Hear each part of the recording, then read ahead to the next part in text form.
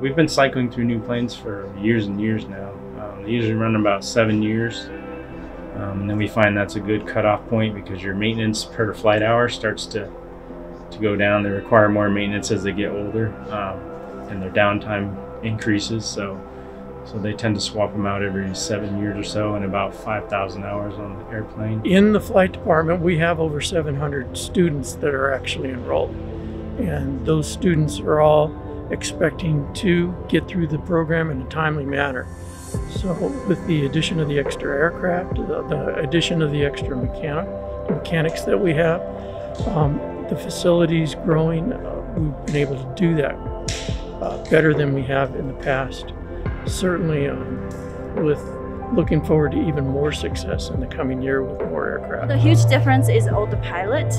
Actually, the old aircraft we have doesn't have autopilots, but new ones, we all fully equipped autopilots. There's a lot of data that shows that aircraft over time begin to decrease in reliability and availability for the students. It's critically important that our aircraft are ready for the students at all times, so that they're on the ramp and they can go fly. Technically advanced aircraft is the term that we use. So as the aircraft are developed by the manufacturers, they improve the avionics and the engines and the airframes. So the Cessnas and the Diamonds both are configured with something called G1000 avionics, which is the newest adaptive electronic displays for students so that they get training on the latest available.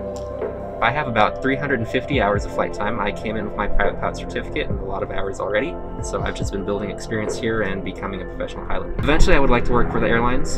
Short term, hopefully become an instructor here for Embry-Riddle, but long term I would like to end up flying oceanic flights for an airline. It's a lot of studying, but it's a lot of fun. It's probably one of my favorite things to do is go out and fly. I get up early in the morning, 4:30 in the morning. I come here and I'm on the ramp by 6 o'clock and I'm in the air by 6:37. I get to take off at the sunrise.